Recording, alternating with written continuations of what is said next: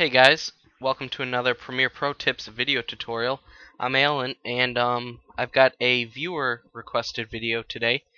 It was requested by It's Big Poppy, however you want to say it, and he basically wanted to know how to apply transitions to like pictures, just still pictures, because a lot of times, like let's say you're making a video of a birthday party or something like that. A lot of times you'll have a combination of both video and also pictures um and just like any slideshow, applying transitions to them to pictures is really important.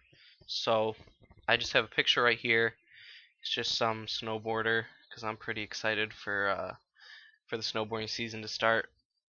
So all I did was drag and drop it in the timeline. One thing that's important to remember to do, if needed, is to resize it. So I'm just going to click on Uniform Scale, and I'm going to adjust the width and the height. I'm just doing this sort of without explaining it. So if you don't know how to resize a picture or a video, just go check out one of my videos. I did a tutorial on it already. It's called How to Resize a Video in Adobe Premiere Pro. So there we have it. Now it's the right size, and let me delete that. So I've just got this plain picture, as you can tell, and you can apply video transitions to it. Even though it's a picture, it's still under video transitions, and you can use whatever video transition you want. Probably most commonly you'll be under the dissolve category, and you'll be using transitions such as dip to black.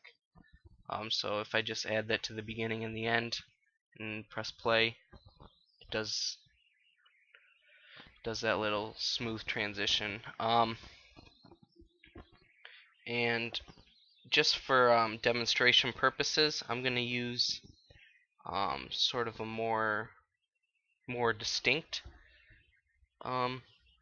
transition. So I'm going to go to slide. I'm going to use push. What this does is it just slides it over like that, and then slides it off.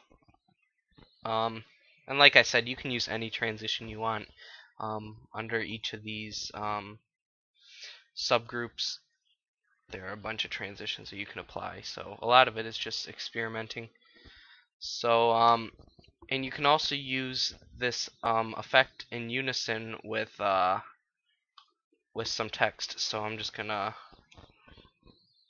make this one called snowboarding. I'm gonna make a title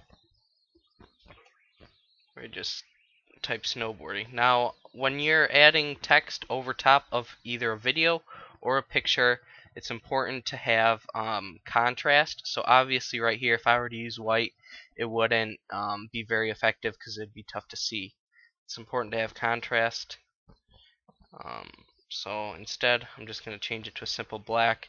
If you guys aren't following about how to make a title, I've also done a tutorial for that as well. I think it's just called either how to make a title or like text or something like that. Just check it out. So I'm just going to center it, and then drag and drop it onto video 2, and I'm placing it on video 2 because I want it to be over top of this. Now if I were just to play it right here, as you can see, the text here, I'll do it in slow motion. As you can see, the text is it's not moving along with the video, so we can actually make it move together with the video by applying the same effect. So I'm just going to go back to slide and apply push to the text. Now it's really important, if you want it to move in unison, it's really important that these line up, that the effects line up. So the effect starts right here and it ends right here, and if these weren't, like if I had something like this, it wouldn't look right because they're moving at different speeds. So you want to make sure that if I wanted it out here, that I change both of them to go to the same distance. That way they move together.